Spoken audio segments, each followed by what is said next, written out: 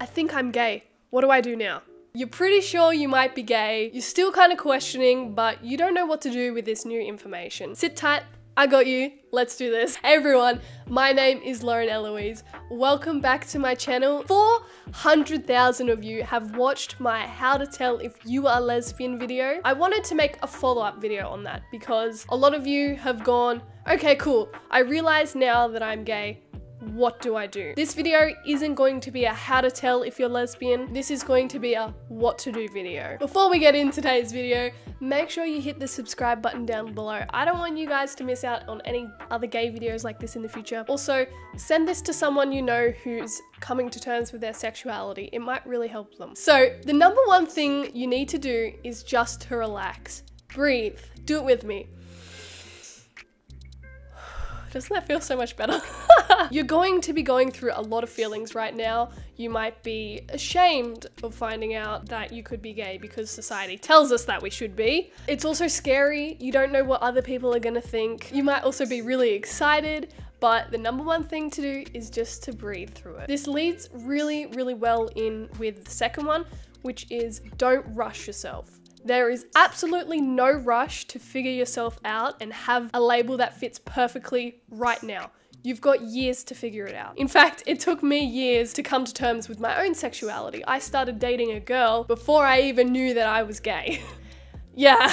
You might not have the right label yet, and that's okay. You've just started the process, so take all the time that you need. It's really important that you explore. Allow yourself to explore, allow yourself to experiment. Maybe that's watching gay TV shows, gay movies, watching TikToks, YouTubers, listening to gay music, reading gay books. There's so much out there for you to explore, and I really encourage that you do that. Exploring could also include using different pronouns, just trying some out, see how you feel, or trying different labels. For example, I came out as asexual before I came out as lesbian. Maybe it's wearing some clothes that you wouldn't usually wear. Don't be afraid to try different things. That's the whole point of this journey that you're just starting. It's all about exploring and learning about yourself. Whatever you do right now, just know that you're not stuck in your choices forever. When I used the word asexual, I wasn't bound to that for life. It can change as you learn more about yourself. I want you guys, and I'm serious, I want you to promise me that you will not hold back.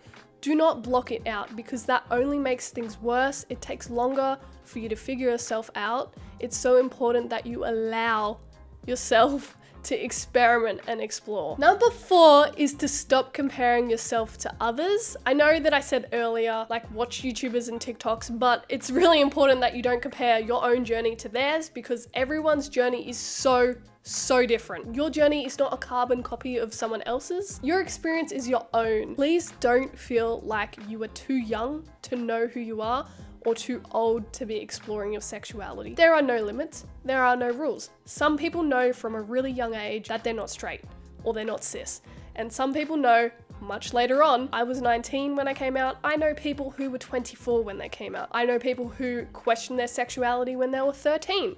We're all different, and that's okay. I think number 5 is one of the most important things to do, and it's to research the history of the community and also just educating yourself on the community in general. It might seem scary and overwhelming. I promise that it's not. Just dive in it slowly. Remember, there is absolutely no need to rush. Maybe that's watching things or listening or having discussions with people. Find support groups to learn from different people. Maybe your school has a GSA you could join, or maybe there's LGBTQ+ events in your area. Turn up to them. I know it's a little hard because COVID is a thing right now, so don't underestimate the power of the internet. The internet is an awesome place for resources. So many people, including me, share our stories, figuring ourselves out. So YouTube is a great place to start. Just learn as much as you can about sexuality or gender. Become familiar with what the terms mean. Learn the difference between sexual attraction and romantic attraction if that's important to you. And remember that definitions change over time. I'm still learning myself and I'm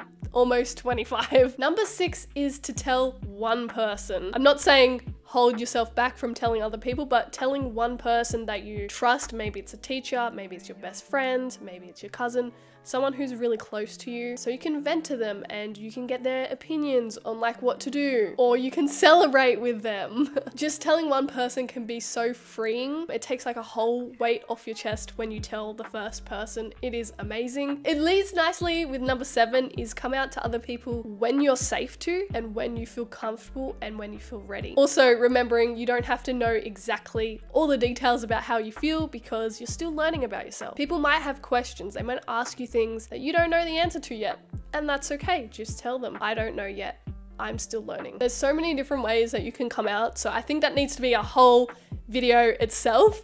But one of my favorite ways to come out is via a letter, whether it's like your best friend or your parents. You can write down all of your feelings, give it to them, and then they have time and space to process the letter. It also means you don't have to confront them. I am someone who would be terrified to confront someone about my feelings and have this fear of like messing up or forgetting to say something, or if, for example, it turned into an argument, you forget the things that you want to say because it's all emotional. I think a letter allows you to just get everything onto the page and give people space to decide how they want to reply back. Number 8 is a fun one, but buy something that you've always wanted to buy. Maybe you've always wanted to buy a rainbow flag. I think that's the first thing that I bought was a rainbow flag. Something that you were nervous to get, or you thought you weren't cool enough, or you couldn't pull it off, or whatever. Doing that will help you feel part of the community and also help you feel seen. And the 9th thing you can do is update your social media. If, again, it's safe and you're comfortable, you could add a little pride flag in your bio, or maybe you could make love hearts in your flag's color. Maybe if you're trans, you put the word non-binary or FTM or whatever in your bio. Maybe it's also changing your pronouns in your bio. For the same reason, you get